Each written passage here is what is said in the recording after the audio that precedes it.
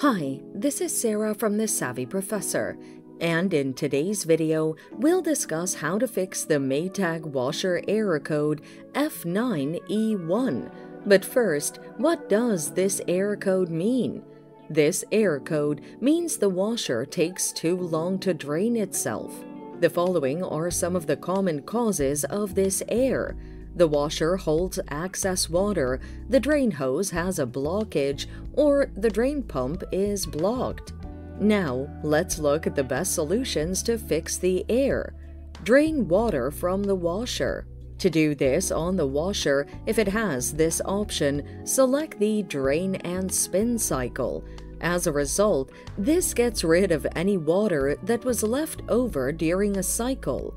If your washer doesn't have this cycle option, you can drain it manually by halting the water supply to the machine, switching off the washer, and disconnecting it from the power outlet. Remove the laundry from the washer, if any, and find the drain pump filter. Place a bucket under the pump and then release the filter cap so water flows into the bucket.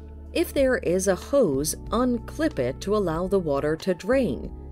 Inspect the drain pump or filter. Power down the washer and unplug it. Find the drain pump or filter and disassemble it. To clean it, uncap the pump or filter. Try to remove any blockages using your hand. Place it under running water to rinse out any objects that are left.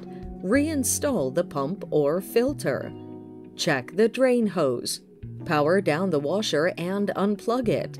Find the drain hose and then extract it. Look out for any damage that might block water flow.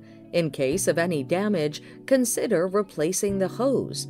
To clean it, gently blow air through it to remove any minor blockage.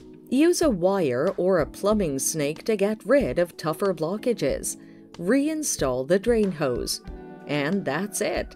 Thanks for watching. Till next time.